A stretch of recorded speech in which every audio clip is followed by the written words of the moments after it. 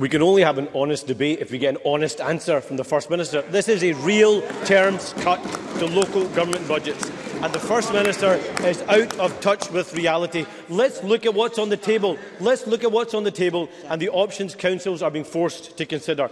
Aberdeen, outsourcing all social work and children's services. Falkirk, selling off over 100 council buildings, including swimming pools and theatres. Glasgow, slashing care placements for children, which officials warn will compromise children's safety and increase the risk of abuse and neglect. Enough is enough. Get off your backs and speak out against this, First Minister, because across the country we are facing a future where children's music lessons are cut, libraries are closed and where bins will only be collected once a month. And the blame for all of this lies with Nicola Sturgeon and her government. Because wherever you look, this government is losing its grip. People used to say the First Minister was competent. Now they're saying she's out of control. And that's just people in her own political party.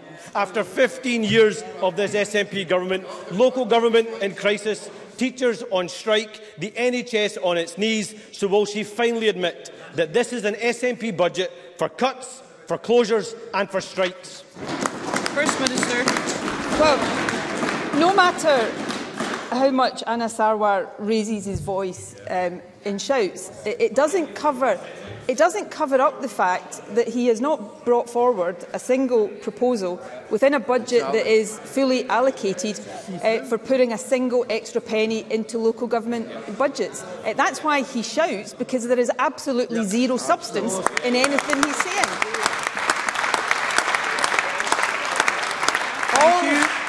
All sound and fury and no substance is a good summary of Anas Sarwar. But let me take some of the points.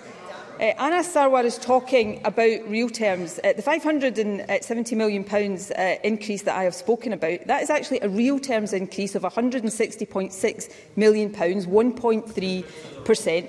Secondly, in terms of the proposals that councils are looking at this time every year, councils look at a range of proposals. I've seen proposals from, I think, Glasgow City Council this morning, and the point is made these are options that no decisions have been taken. I remember a few years ago claims at this time of year that there were going to be 15,000 job cuts across local government. Since then, jobs have actually increased by 19,000. So, yes, these are difficult times for local government, but if you want to propose more money for local government within a draft budget that is fully allocated, then to have any credibility, you also have to say where that resource should come from. And in the absence of Anas Sarwar being clear about that, I can only assume that he wants us to take money from the National Health Service or from police budgets and give it to local government or social security. Perhaps it's the Scottish Child Payment. So if Anas Sarwar wants to be taken seriously, he really has to bring some substance to what is a very difficult debate and a very difficult situation for local councils across the country. Question number